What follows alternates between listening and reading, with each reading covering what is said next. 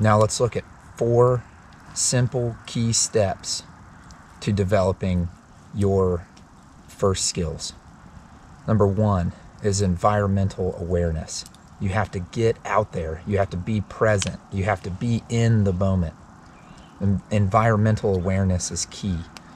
To understand what to use when, you have to know what is there to be used. So you have to get in the moment and develop that awareness of your environment. So number 2 is engaging your questioning mind. You need to be like a child. You need to say, how can I use this plant? What is this plant? What does it grow close to? What are its properties? How could it be used medicinally? Does it have food quality? What type of items might I be able to make from it? Just learning something's name doesn't mean that you know that thing, so go deeper. So engage your questioning mind. Number 3 is practice and journaling. So number 3 is practice and journaling. You've got to get out there and get dirt time, get time in the woods, get time practicing and developing, perfecting these skills.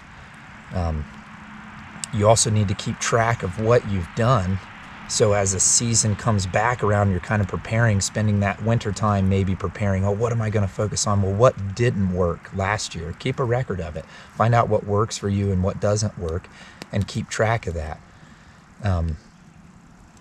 So create your own journals and get some serious time with your hands in the dirt and really getting into these skills. You have to put the time in. You can't just make a bow drill kit and have the kit and say, I can be thrown out there and I'll use this, no problem. It doesn't work like that. You have to consistently practice. And you need to use your failures as a teacher. There is a lesson in that failure. Every time you make a bow that breaks, or every time you're chipping an arrowhead that snaps, every time you work on a bow drill or fire and it doesn't go and it doesn't work, that's a lesson. Slow down and go deeper into it and see if you can figure out what that lesson is and keep track of it. Number 4, community.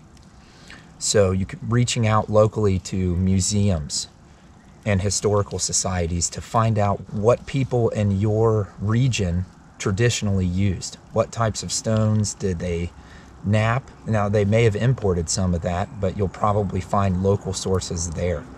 So check museums and historical societies. Also, online forums are amazing, and Facebook groups, such as the Hunt Primitive Tribe, for example, is phenomenal.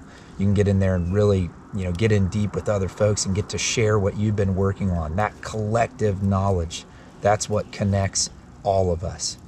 And it makes us so much stronger as a whole. You also can start to develop your own workshops or outreaches so that you can get involved in teaching and inspiring others. That's a big part of, keeping track of your journey and what you've done. And just greatly learning these first skills, relearning the skills of our ancestors, is going to greatly enrich your family life, and it will help you develop a sense of security in these trying times. Thank you so much for joining me and for becoming part of this journey.